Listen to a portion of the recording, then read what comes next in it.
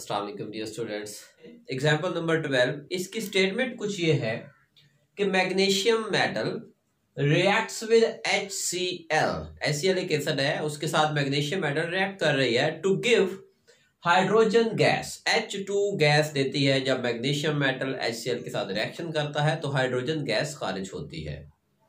Then what is the minimum volume of HCl solution, कि वो जो HCl सॉल्यूशन बनाया जिसके लिए हमने वो रिएक्शन में जो हिस्सा ले रहा है उसका वॉल्यूम क्या होगा, जबकि उसके बारे में एक चीज जो है वो बता दी उसने कि दैट इज 27% बाय वेट। वो HCl का सॉल्यूशन जिसका वॉल्यूम हमने निकालना है उसका परसेंटेज में वेट बता दिया गया है साथ ही, that is 27% by weight required to prepare 12.1 gram of H2। यानी कि वो कहता है कि मैग्नीशियम का HCl के साथ रिएक्शन करवाते हैं तो H2 गैस खारिज होती है। ओके, तो मैस ऑफ हाइड्रोजन जो कि H2 का मैस है वो दिया गया है, that is 12.1 gram. 12.1 gram mess था। इसका मोलर मैस क्या होगा H2 का? स्टूडेंट्स वो आपको पता है, हाइड्रोजन का मोलर मैस होता है 2.016 ग्राम, क्योंकि एक H का होता है 1.008, तो दो हाइड्रोजन है इसमें, H2 मॉलिक्यूल है तो 2.016 ग्राम। ओके, तो इसके मोल्स में कन्वर्ट करने का फार्मूला क्या है? Number of moles is equal to mess over molar mass. So moles of H2 hydrogen के जो मोल्स हैं that is equal to 12.1 divided by 2.016, that is 6 moles. यानी कि डिवाइड करने से जो आंसर आया वो कितना है? 6 मोल्स। 6 मोल H2 के इवॉल्व हो रहे हैं अकॉर्डिंग टू गिवन डाटा। अब हम क्या करेंगे? बैलेंस केमिकल इक्वेशंस लिखेंगे। तो बैलेंस केमिकल इक्वेशन में हमने रिएक्शन किसका करवाना है? मैग्नीशियम का और HCl का। तो Mg plus HCl after reaction क्या हाइड्रोजन गैस निकल रही है, इसका मतलब Mg ने तो Cl के साथ बॉन्ड बनाना है, MgCl2 बनाएगी ये, प्लस H2 हाइड्रोजन गैस खारिज हो रही है। अब इसको बैलेंस करते हैं।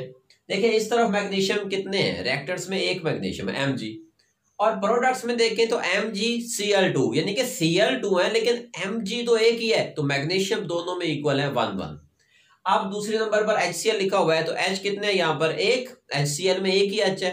दूसरी तरफ देखें तो H2 गैस खारिज हो रही है, यानी कि वहां पर 2 H है, तो वहां पर 2 है, इस तरफ एक है। एक को क्या करेंगे? 2 में कन्वर्ट कर देंगे, 2 से मल्टीप्लाई करना पड़ेगा। तो यहाँ H को 2 से मल्टीप्लाई कर देना है, 2HCl। अब इसमें 2HCl, ये 2 जो है ये H के साथ भी मल्टीप्लाई हो रहा है, Cl के साथ भी मल्टीप्लाई हो रहा है, तो H तो हो गए मुकम्मल दोनों तरफ। अब Cl देख लेते हैं। रिएक्टर्स में Cl2 है क्योंकि 2 से मल्टीप्लाई हो रहा है HCl के साथ, और प्रोडक्ट्स में देखें तो MgCl2, यानी कि क्लोरीन वहां पर भी 2 हैं। तो अब ये रिएक्शन जो है वो बैलेंस हो चुका है। Mg plus 2HCl after reaction MgCl2 plus H2 gas है वो इवॉल्व हो जाएगी। अब देखें बैलेंस केमिकल इक्वेशन हमने इसलिए लिखी थी ताकि हम प्रोडक्ट के मोल्स और रिएक्टर्स के मोल्स को कंपेयर करवा सके। देखें प्रोडक्ट के मोल ऊपर हमने निकाल चुके हैं, H2 के मोल्स निकाल लिए हमने, वही मोल्स हमने यहाँ कंपेयर करवाने हैं। तो अब ना हम अपने सवाल की तरफ आए। तो सवाल में पूछा क्या जा रहा है? सवाल में पूछा जा रहा है कि वॉल्यूम कितना होगा HCl सॉल्यूशन का। वॉल्यूम निकालने के लिए ना आपको ये फार्मूला आपने ये पढ़ा होगा, density is equal to mess over volume. तो डेंसिटी अगर दी हुई हो और मैस भी दिया हुआ हो तो वॉल्यूम निकाल सकते हैं। अब मैस दिया हुआ नहीं है HCl का, लेकिन वो हमने निकालना है, वो हम निकाल लेंगे यहाँ से। और डेंसिटी दी हुई है, डेंसिटी देखें कितनी दी हुई है? डेंसिटी स्टेटमेंट में दी हुई है 1.14 ग्राम पर क्यूबिक सेंटीमीटर, तो डेंसिटी मौजूद है। यानी कि हमारा मेन पॉइंट जो माइंड में हमने बिठाना है कि मैस डिटरमाइन कर लें अगर हम, तो वॉल्यूम डिटरमाइन कर सकते हैं। मैस किस चीज का मैस? HCl का या HCl सॉल्यूशन का मैस, ये दो चीजें हैं। क्योंकि ये सॉल्यूशन के अंदर वो बता रहे हैं ना 27 ग्राम परसेंट बाई वेट, कि HCl जो है अगर परसेंटेज के हिसाब से बताएं तो 100 ग्राम सॉल्यूशन में 27 ग्राम HCl है। तो HCl की तो तकरीबन मैथ बता दिया गया है, लेकिन उसका सॉल्यूशन का मैथ डिटरमाइन करना है।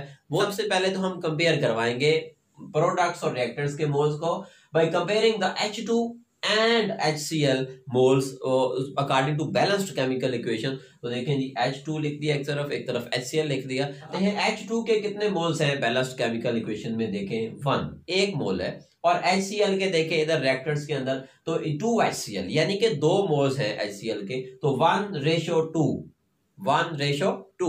अब जो है हमारे पास ये जो डाटा है ये बैलेंस्ड केमिकल इक्वेशन के मोल्स हैं कि अगर एक H2 प्रोड्यूस हुआ है तो उसके लिए 2 HCl चाहिए हमें, लेकिन हमारे पास H2 के मोल्स हकीकत में कितने हैं वो ऊपर हमने निकाल रखे हैं। 6 मोल्स H2 प्रेजेंट हैं इस रिएक्शन के दौरान जो प्रोड्यूस हो रहे हैं। तो हमने क्या करना है, फिर 6 से मल्टीप्लाई कर दें, इधर भी 6 से मल्टीप्लाई उधर भी 6 से मल्टीप्लाई, तो ये यानी कि H2 के अगर 6 मोल हो तो उस तरफ देखें 2 × 6 वो कितने हो जाएंगे 12 मोल्स। एक के लिए 2 चाहिए तो 6 के लिए कितने चाहिए 12 मोल्स चाहिए। तो 6 H2 मॉलिक्यूल्स जो है वो बनेंगे अगर 12 HCl के मोल्स हम यूज करते हैं इस इक्वेशन के अंदर। यानी कि अब इससे ये नतीजा निकला कि इस गिवन डाटा के मुताबिक हमारे पास HCl के मोल्स कितने बनते हैं। So number of moles of HCl are equal to 12 number of moles. तो आ गए, हमने मैथ तक पहुंचना है, मैथ के बाद उसका वॉल्यूम निकालेंगे।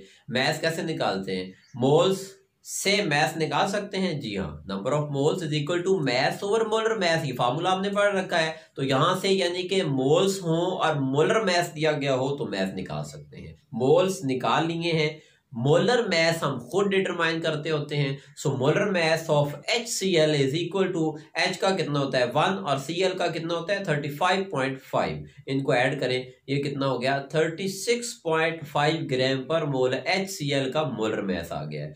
मोलर मैथ भी मौजूद है, मोल्स भी मौजूद हैं, तो इसमें से हम मैथ निकाल सकते हैं। Math of HCl is equal to number of moles of HCl multiply by molar math of HCl। तो नंबर ऑफ मोल्स जो है वो 12 हैं और मोलर मैथ क्या है 36.5, इनको मल्टीप्लाई करें तो आंसर कितना आ गया 438 ग्राम। तो स्टूडेंट्स मैथ हमने HCl का तो निकाल लिया, दैट इज 438 ग्राम। हमें HCl का मैथ नहीं, HCl के सॉल्यूशन का मैथ चाहिए। क्यों?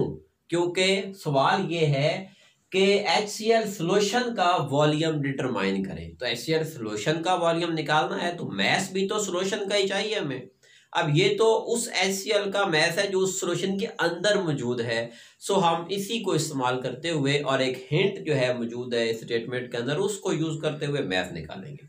स्टेटमेंट में वो कहता है 27% बाई वेट। सॉल्यूशन के बारे में एक हिंट ब्रैकेट में लिख दिया कि जो सॉल्यूशन HCl का होगा वो कुछ इस किस्म का है, 27% HCl सॉल्यूशन है। अब देखें इसका मतलब क्या बनता है, मैं आपको बता दूं। परसेंटेज का मतलब क्या है 100 में से, यानी कि आउट ऑफ 100। तो 27% HCl सॉल्यूशन का मतलब है कि अगर 100 ग्राम जो है, चूंकि ये ग्राम में वेट में है तो ग्राम में होगा, अगर 100 ग्राम सॉल्यूशन लिया जाए तो उसमें 27 ग्राम जो है वो HCl मौजूद होगा और बाकी क्या होगा, बाकी कोई सॉल्वेंट है, वाटर होगा। इट मीन्स कि हम ये बात लिख सकते हैं कि solution of the HCl that is 27% by wait. Therefore, इसलिए we can say the mass of HCl will be equal to 27 and mass of the solution is equal to 100। देखिए इनको कंपेयर करवाना चाह रहे हैं हम, कंपेयरिंग में लिख दिया उनको मैंने, रेशियो की फॉर्म में लिख दिया। देखिए 27 ग्राम HCl के तो बता दिया कि वो 100 ग्राम में मौजूद है। हमने ये निकालना है कि 438 ग्राम अगर HCl हो तो उसके लिए कितने ग्राम का सॉल्यूशन बनाना पड़ेगा। ठीक है, अब हमें क्या करना पड़ेगा, पहले हमें 1 के लिए निकालना पड़ेगा। सो 27 के लिए तो था 100, 1 के लिए क्या करते हैं उधर 27 पे डिवाइड कर दें। यानी कि अगर आप दोनों साइड पर 27 पे डिवाइड करें, देखें तो 27 डिवाइड बाई 27 इधर 1 हो जाएगा, उस तरफ क्या होगा 100/27। इट मींस कि 1 ग्राम जो HCl होगा वो 100/27 ग्राम सॉल्यूशन में हल होगा इस दिए हुए सॉल्यूशन के मुताबिक। तो हमने निकालना कितना है, जो कि हमें पता है ना कि कितने ग्राम जो है वो HCl दिया हुआ है, तो उसका सॉल्यूशन निकालना है। 438 ग्राम HCl दिया हुआ है जिसका हमने सॉल्यूशन बनाना है और वो भी 27% के हिसाब से बनाना है। तो आप 438 से मल्टीप्लाई कर दें। एक चीज की वैल्यू आ गई है ना, तो 438 की निकालनी है, 438 से मल्टीप्लाई कर देते हैं। सो मल्टीप्लाइंग बाय 438, तो 1 से तो मल्टीप्लाई करेंगे तो वही होगा 438, और उस तरफ मल्टीप्लाई करें 100 डिवाइडेड बाय 27 मल्टीप्लाई बाय 438। तो इसको जब हम हल करेंगे 100/27 मल्टीप्लाई बाय 438, तो ये आंसर कितना आता है 1622.2 ग्राम। तो ये है हमारा कि इतने ग्राम का सोल्यूशन होगा। देखिए उस तरफ मैथ ऑफ सोल्यूशन लिखा हुआ था, यानी कि अगर आपके पास मैथ ऑफ HCl 438 होगा तो मैथ ऑफ सोल्यूशन का जो उसका सोल्यूशन बनेगा उसका होगा 1622.2 ग्राम। तो मैथ ऑफ सोल्यूशन आ चुका है। अब मैं शुरू में ही फार्मूला बता चुका हूं कि density is equal to math over volume, यानी कि मैथ, वॉल्यूम और डेंसिटी ये तीन चीजें, इनका आपस में रिलेशन है। वॉल्यूम तो निकालना है, तो बाकी बची दो चीजें डेंसिटी और मैथ, वो चाहिए हमें। डेंसिटी स्टेटमेंट में दी हुई है 1.14 ग्राम पर क्यूबिक सेंटीमीटर, मैथ हमने निकाल लिया है, तो दोनों वैल्यू पुट कर देते हैं। सो डेंसिटी इज इक्वल टू 1.14 ग्राम पर cubic centimetre, since density is equal to mass over volume, so volume will be equal to mass over density। तो mass की वैल्यू पुट करें 1622.2 डिवाइडेड बाय वॉल्यूम, और volume कितना है 1.14। देखिए जी मल्टीप्लाई डिवाइड किया, divide करने के बाद आंसर क्या आ गया 1423 cubic centimetre. This is the volume of the HCl solution which was required in our statement according to the given data। तो स्टूडेंट देखें, ये आप जब भी न्यूमेरिकल हल करते हैं आपके माइंड में पहले ये होना चाहिए कि हमने निकालना क्या है, और उसको निकालने के लिए क्या फार्मूला इस्तेमाल होता है, उस फार्मूले के लिए क्या क्या चाहिए।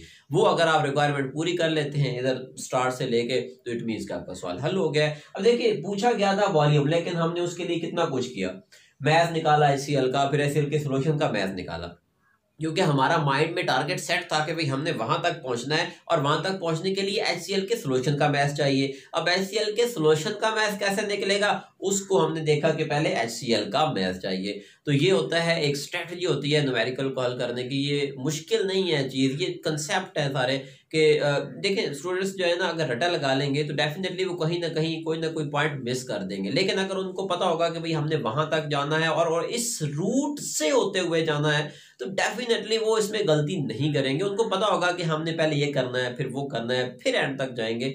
तो ये एग्जाम्पल नंबर जो है वो 12 आज हमने सीख ली है। आपको आई होप आपने सीखी होगी डेफिनेटली।